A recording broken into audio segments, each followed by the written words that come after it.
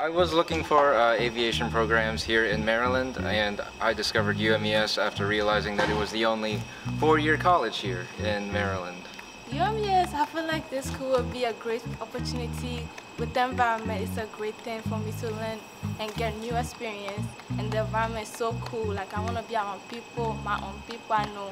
Not a school that I'll be lost and not know what I'm doing. So. It was a HBCU. It was one of the top 20s that caught my attention. It was in the state of Maryland. My other option was Clark, Atlanta, and it was like twice, maybe triple times like the tuition.